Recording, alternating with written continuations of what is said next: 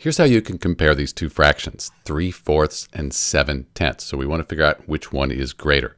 So first off, you could divide 3 by 4 on a calculator, 7 by 10, get the decimals and compare them. That'll tell you if 3/4 is greater than, less than, or equal to 7/10. You could also find a common denominator, something that 10 and 4 go into evenly. Because if we have the same denominator, we just compare the numerators. Why don't we do this? 4 times 5, that gives us 20. And then 10 times 2, that will give us 20. So we have the same denominator.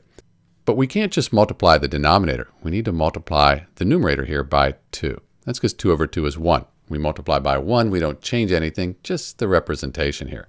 Let's multiply 3 times 5 up here. And 3 times 5 is 15.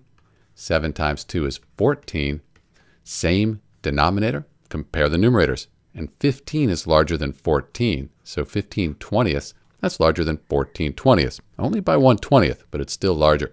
Since these are equivalent here and here, 3/4, that's going to be larger than 7/10.